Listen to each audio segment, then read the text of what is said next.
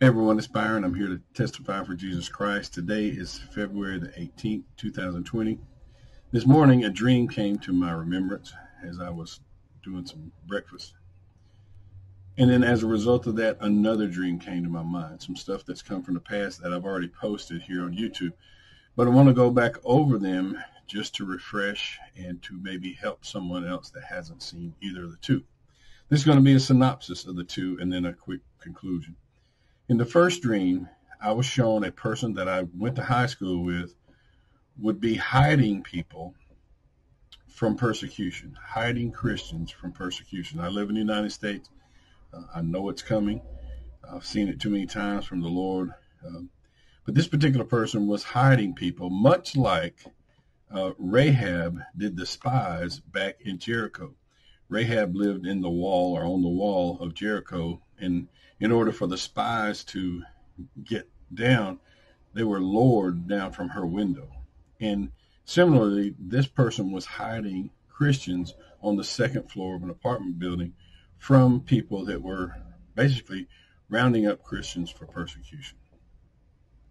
There's a lot of people in the world today who would say that's going to be the tribulation and we're going to be raptured before the tribulation. However, unfortunately, there's not going to be a rapture happen before what I'm talking about. The rapture, the resurrection, the second coming of Christ will happen, but it's going to be after the tribulation of those days that mentioned by Jesus Christ and also Paul. So I have proof or have a dream of Christian persecution, a person hiding them from Christians. Second thing was I had a dream where there was an invasion in the United States. As I was having that dream, Jesus Christ was in the dream with me and telling me where to go. As a matter of fact, he said, I'll meet you at such and such place later.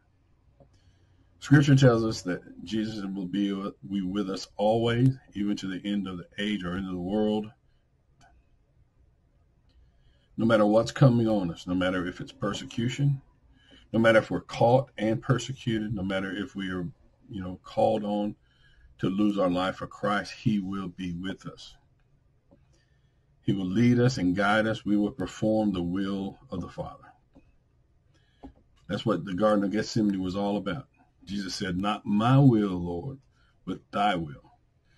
And I'm just trying to stir that up in myself, that attitude. I would like to help others to do that too, to keep that fresh in our minds that, we had to count the cost in following Christ. Once you hook to the plow, you don't look back. Count the cost now. A quick little story from my past that will be helpful to explain this. I was in the Army. There came a time that we were called on to go to war. This particular time was for Operation Just Cause in Panama. I went to Desert Storm, Desert Shield too. But in Just Cause in Panama, we had some guys that were there with us, and when they heard this was really it, they didn't want to go. They were like, I didn't sign up to go to war. I just signed up to be in the Army. Some people would be like, well, I signed up to be a Christian, but I didn't sign up to be a warrior. You see the relationship? It makes no sense if you claim to have counted the cost. It makes no sense when the time comes for you to say, no, I didn't sign up for this. Unfortunately, there's false gospels out there. There's even false Jesuses out there. There's a Jesus that says everything's going to be fine. There's a gospel that says everything will be sweet, or at least it'll be sweet until we are raptured. Unfortunately, Scripture tells us the Antichrist will make war with the saints, and we need to be prepared for that war in the spiritual and also the physical. And I would just make a note, patience of the saints. It's mentioned a couple times in Revelation. This is the patience of the saints. And by patience, it was in essence mentioned in conjunction with Scripture that pretty much said we're non-combatants in the physical. We may be combatants in the spiritual, but as far as, the physical, it pretty much to me reads like non-combatants. You can look up a phrase, and I'll put it at the end of this video. You look at praise, the patience of the saints. You'll find in Revelation. In one case, it's basically like he who goes into captivity will be taken captive, or I'll put it up for you. But in both cases, it's pretty much we're non-combatant. So, just want to stir you up. Count the cost now. Before I went into the military, I spent time. I took a piece of paper out, wrote pros and cons, what will I do, et cetera, et cetera. Just so happens in my second conflict that I was in, which was Desert Storm, Desert Shield, some people picked up my papers. My daughter, actually, she was about 3 years old. She walked into the living room area where my father, my mother, and my wife were sitting, handing them the papers. And, as I was in combat, they were reading my decision-making process on paper to be in combat. And I recommend that same thing for you. Count the cost now.